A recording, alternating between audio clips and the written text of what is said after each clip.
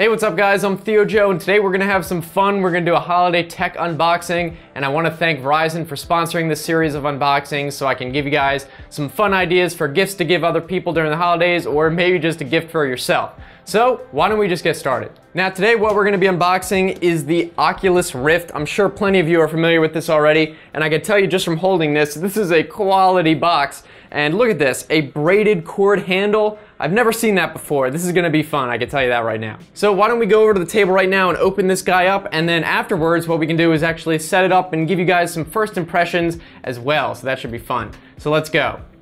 All right, I am highly excited to do this unboxing. This is gonna be good. Now let's take a look at this outside of the box. This is kind of like a sleeve here, so we can take a look at the other side, and this is the actual box. So it just kind of shows what you get. You get the remote control thing, the camera / sensor, as well as the headset, of course, and actually an Xbox One controller. So this is what you would use to control it right now. The touch controllers, the hand controllers, haven't come out yet.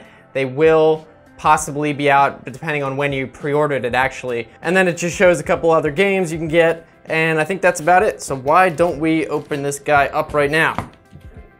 All right, this is gonna be they gotta test you, see? They wanna make sure that you can open the box in order to use it.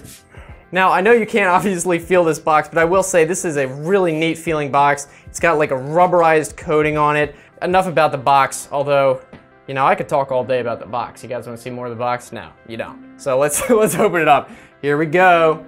All right, so here we go. Now let me tilt this so you can see what's in the lid. So we have the little controller here. It's actually attached to the box. It pops off right here. It was kind of secured in place. It says, let's get started. So it tells you where to go, oculus.com/setup. Here's this little controller, got some buttons. Seems like, I'm not sure if that's a touchpad. It's got like a ring, almost like an old iPod kind of thing. Now, obviously this is the headset, and you can see it's got actual headphones on here attached to it. You got a big cord. This is kind of like almost like a fabric, but not really. It's like a plastic fabric. I don't really know how to describe it. If I had to guess, this was plastic with a texture added to it. On the front, it's very smooth. This is where you're gonna get all the LEDs, which are captured by the sensor to track it. And then there's also some on the back, from what I understand. You can adjust it like this. So why don't we put this down for a second and take a look at the sensor and what else we get in here. So this feels, again, like a quality product, very modern look to it. You can kind of see it's like just a pure cylinder sitting on a stand. And I do believe you can take off this camera to attach to a mini tripod or something like that if you wanted to. Now I know there is more. Oh, look at this pull tab. This is some well thought out packaging. I gotta say, Oculus, props to that. So what is this? So this is gonna be the Xbox One wireless receiver that you use with the Xbox One controller. And again, the reason they included this is they wanted to have some sort of controller, I guess, but the touch was not out yet. Really unfortunate that they didn't release the Oculus with the touch controllers, but at least they're coming out soon. In here, we get another mini little booklet, health and safety. Boring. Fragile. Why would they put the fragile inside the box? Isn't that something you're supposed to know outside ahead of time?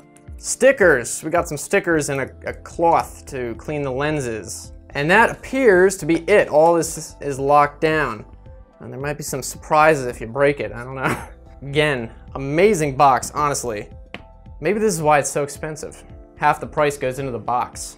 So this is everything we've got. Why don't we take another look at the headset, closer look. We didn't really get a chance before. So inside you can see those lenses. They're currently covered up with plastic. Gonna keep those on for now. I don't want to scratch them.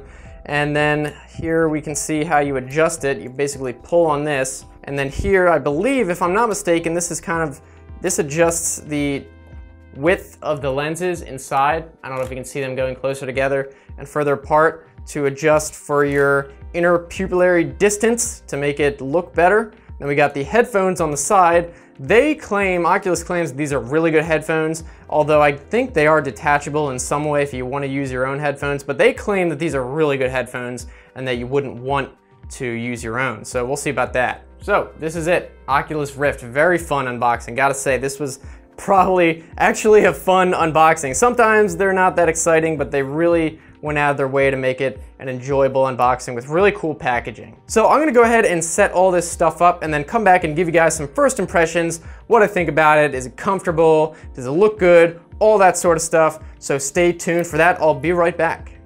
All right, so I've been trying this out for a little while. It's pretty good. Let me put it on so you guys can see what it kind of looks like.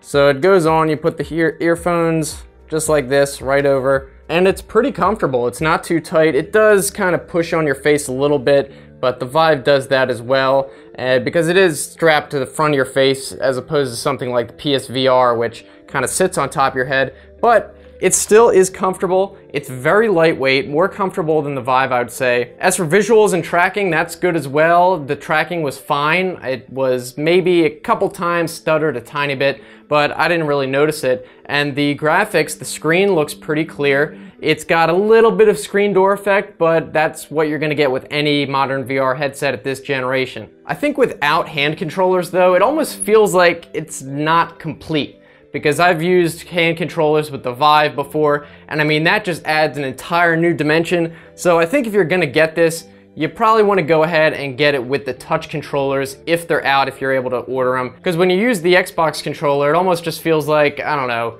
like a big screen that's wrapped around you, as opposed to with the hand controllers, it's like you're actually in the moment. So I don't know, it's still nice though. I will say ease of use is way better with this. You just stick the camera on, put this on and plug it all in, you're good to go. With a Vive, for example, you have to put up the base stations.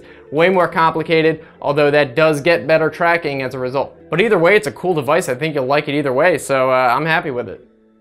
Alright, so that was pretty cool. Hopefully you guys had some fun watching it as well. It was definitely one of the better unboxings I've ever done. You could tell they put work into that packaging. And of course, I do want to thank Verizon again for sponsoring this video and letting me give you guys some ideas for gifts this holiday. And with the holidays coming up, I do want to make sure you guys have plenty of ideas, so if you want, you can click here and go to another list of videos by other creators doing other holiday unboxings, so you should enjoy those as well. Check them out. I hope you guys enjoyed this video. I definitely want to hear what you think, and if you have any questions as well, I'll be looking forward to hearing from you. And as usual, thanks so much for watching. I'll see you next time. Have a good one.